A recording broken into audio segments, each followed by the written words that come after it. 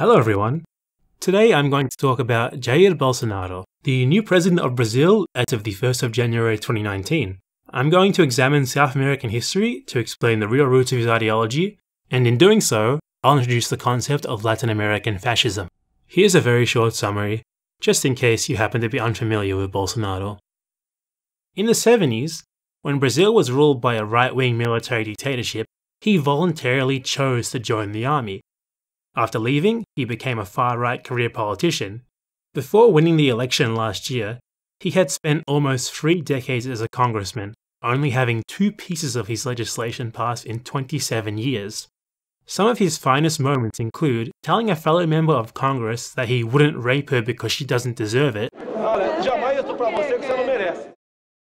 and proudly exclaiming into about a dozen press microphones that no one likes gay people. Agora gostar de homossexual? Ninguém gosta, ok? Ninguém gosta, a gente suporta.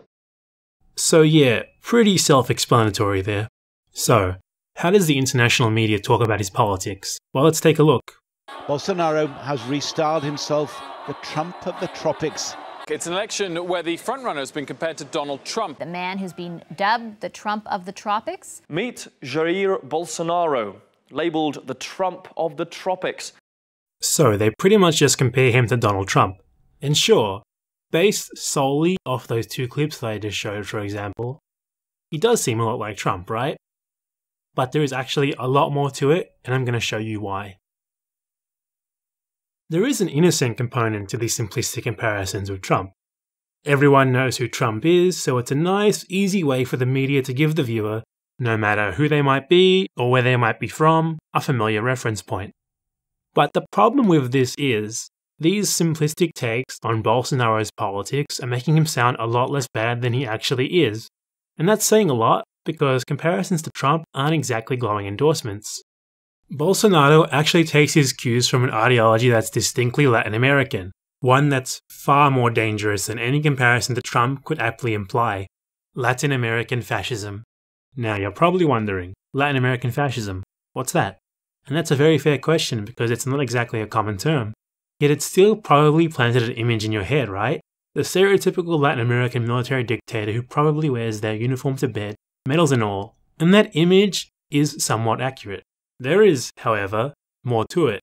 Federico Finchelstein, a renowned expert on fascism in Latin America, states that the right-wing dictatorships of the 70s and 80s in South America, especially those of Chile and Argentina, practiced a distinct type of fascism, inspired by more traditional forms of fascism, but nonetheless quite different from them. And Bolsonaro, despite being Brazilian, has been very open in his ideation of the methods used by these 2 dictatorships in particular. For example, in 2006, he bizarrely asked the Chilean embassy to relay a message from him to the grandson of Augusto Pinochet, the dictator in Chile from 1973 to 1990, in which he lamented the supposed leftist propaganda campaign against the memory of Pinochet and praised him as a great leader. Then, later, he openly praised Pinochet on TV. Chile, 73. Pinochet fez o que tinha que ser feito. Por quê? Dentro do Chile existiam mais de 30.000 cubanos. So, what is it that characterizes Latin American fascism? Well, it's much more religious than traditional fascism, with the rallying cries being Judeo-Christian values and Western values. Nuestra generación vive una crisis de identidad que se manifiesta en un permanente cuestionamiento de los valores tradicionales de nuestra cultura y asume, en muchos casos, las concepciones nihilistas de la subversión antinacional. An internal enemy is then constructed that apparently wants to destroy these values. This internal enemy is associated with atheism, subversion, Marxism, etc., essentially meaning leftism in general. So basically, the evil leftist subversives want to destroy your religion, your family, etc., etc., everything good in the world. This so-called enemy is dehumanized, and effectively any kind of measure taken against anyone deemed to be said enemy is legitimized. The armed forces are thus turned against their own people, and this one-sided state terrorism is framed by its leaders as an existential war for the nation's very survival. Human rights are reframed as something that must be earned rather than something that is a fundamental, and certain people are deemed unworthy of their protections.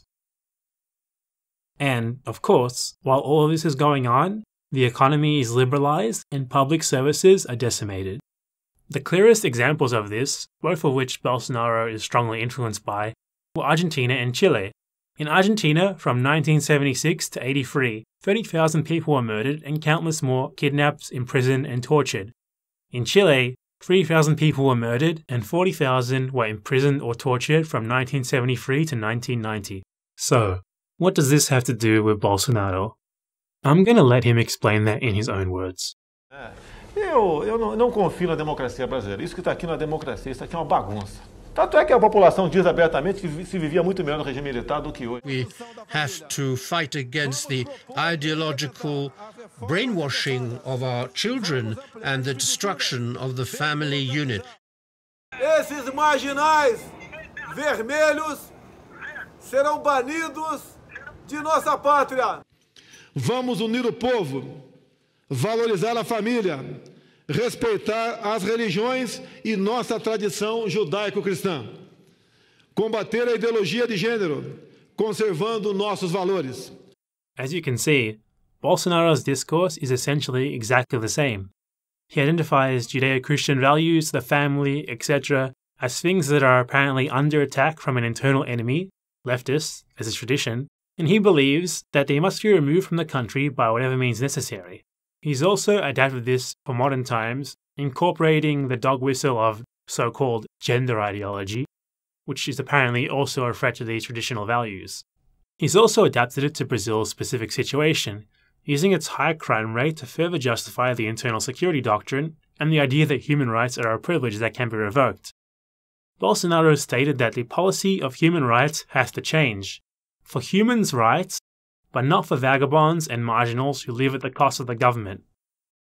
Now, Bolsonaro is of course Brazilian, and Brazil of course had its own dictatorship. While he is a supporter of this dictatorship, he's nonetheless clearly expressed that he thinks it didn't go far enough, as in Argentina and Chile, and that doing so would be the only way forward for Brazil.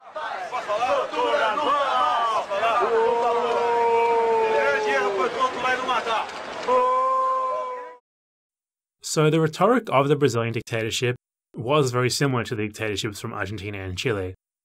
For example, the coup that brought the Brazilian dictatorship to power was actually enabled by agitation from the religious right. But it was nonetheless different in its methods. It preferred repression, imprisonment, and torture to the extermination tactics that were used in Chile and Argentina. So Bolsonaro has clearly expressed his preference for the methods used in Chile and Argentina by overtly praising those dictatorships and contrasting them with the Brazilian dictatorship. Other times, he's actually made more subtle references, such as in this television interview from 1999. Através do voto, você não vai mudar nada nesse país. Tá? Nada, absolutamente nada. Isso só vai mudar, infelizmente, quando um dia nós partimos para uma guerra civil aqui dentro. Né? E fazendo um trabalho que o regime militar não fez. Matamos 30 mil. Começando com o FHC. Não deixar para fora, não. Matando. Se vai morrer alguns inocentes, tudo bem. Pretty confronting, hey? So the 30,000 figure that he threw out there might seem arbitrary at first, but 30,000 is the specific, rounded number of people estimated killed by the dictatorship in Argentina, one that is very well known throughout the continent. Given the clear ideological similarities and Bolsonaro's demonstrated ideation of the dictatorships of this era in general, this seems to have been a nod of approval towards their methods, which he hopes to bring to Brazil. When I was living in Argentina, I had the privilege of attending a talk given by a survivor of their dictatorship. In 1976, when she was a 22-year-old university student, she was kidnapped, detained, and tortured for 105 days in the Puente Doce concentration camp in Buenos Aires. She was only released because the file they had on her, by some stroke of luck, didn't have anything in it about her membership in leftist student groups. She said that in those years, an entire generation of potential future leftist politicians was targeted and systematically exterminated, and that this left a massive wound on the political landscape, with tens of thousands of potential future leftist politicians wiped out. And she's entirely correct, because you can clearly see the effect this had in Argentine politics today. There are very few politicians who were leftist activists during the dictatorship. In the clip, that's exactly the scenario that Bolsonaro hopes for. Kill 30,000 leftists as they did, for the same ends as they did. For him, the elimination of this internal enemy is the only way to ensure that Brazil's Western Judeo-Christian values will be upheld. And, of course, There's the economic similarities too. The free market shock treatment imposed in Chile and Argentina by their dictatorships is infamous, and Bolsonaro has expressed his clear intent to do the same. He's also appointed Paulo Guedes as his Minister of Economy. Guedes studied at the University of Chicago during the 70s. At that same time, his alumni, known as the Chicago Boys, were collaborating with the dictatorships in Chile and Argentina to introduce free market reforms. Later in the same decade, he taught classes in Chile, extolling the virtues of the same free market economics that Pinochet was forcing upon the country at the time. Bolsonaro has, somehow, found himself an authentic Chicago boy 40 years later. That's so ridiculously pertinent that it's almost impressive. So, all of this considered, Bolsonaro quite clearly fits the mold of the Latin American fascists. And this is a whole lot worse than, well, whatever Trump is. The big question is, what does this mean for Brazil?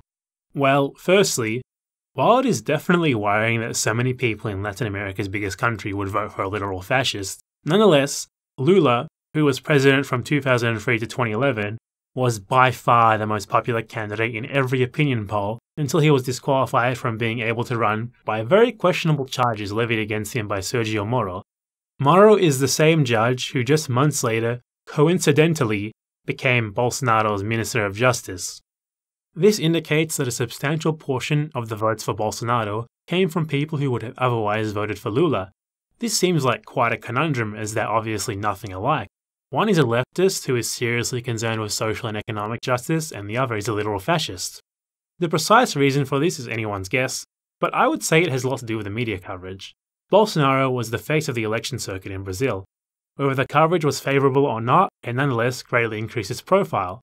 So Bolsonaro would be the next choice for a lot of people who are just kind of voting for the biggest personalities they see.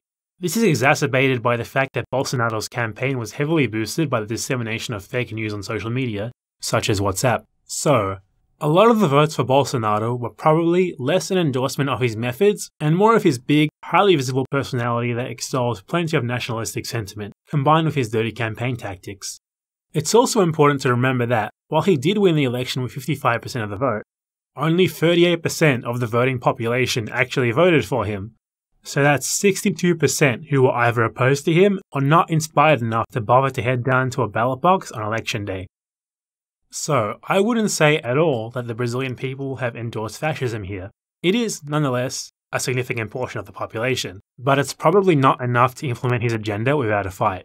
On that note, though, Brazil's Congress is currently controlled by the right wing. While few of them are quite as far to the right as Bolsonaro is, this still indicates a scary possibility. Bolsonaro may not even need a dictatorship. He may be able to simply get the legislative votes that he needs to implement his criminal agenda democratically.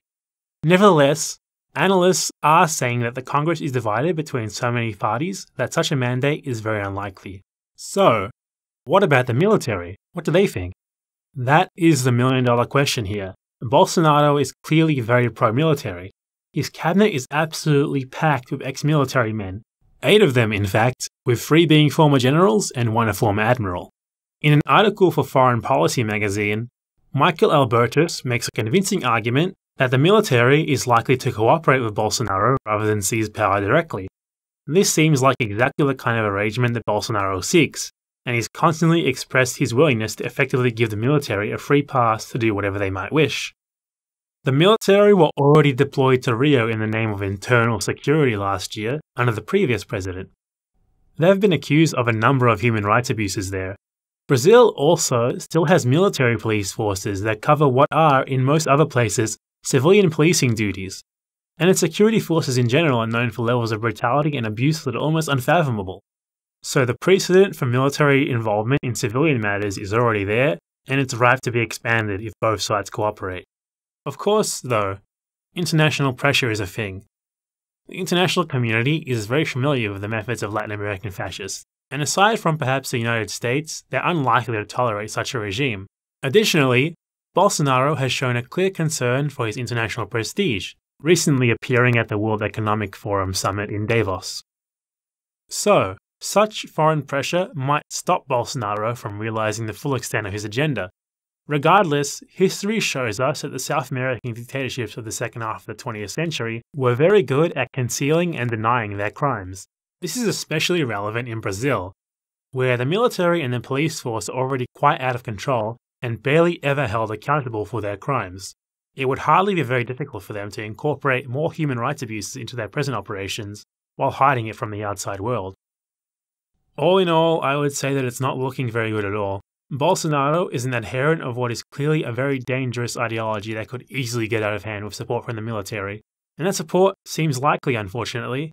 Giving even more power and discretion to the already out-of-control military and police is a recipe for human rights disaster. Brazil looks set to undergo much hardship and perhaps even descend into chaos. But I still find it difficult to accept the potential fall of the world's full-fledged democracy, even though everything I'm seeing just says otherwise. I guess like many Chileans who watched the collapse of democracy back in 1973, I simply don't want to believe that this is happening. Regardless, it is very important that we understand Bolsonaro and Latin American fascism. Brazilians need our solidarity right now, more than ever. Being informed is an important prerequisite if we're to provide them with it and contribute whatever little we can to make sure history doesn't repeat itself. Additionally, Bolsonaro's success likely means that similar ideologues will be inspired elsewhere. When they pop up, it's imperative that they're called out for what they really are, and that apt, historically informed comparisons are made, rather than clickbait like the insert country name here, Trump. Nunca más y nunca más. That brings me to the end of this video. Thank you guys so much for watching. I hope you've learned something, and as always, all the sources cited can be found in the description. If you enjoyed this video, consider subscribing, liking, following me on Twitter at BadEmpanada, commenting, etc. And if you've got any questions, feel free to ask, I'll be happy to answer.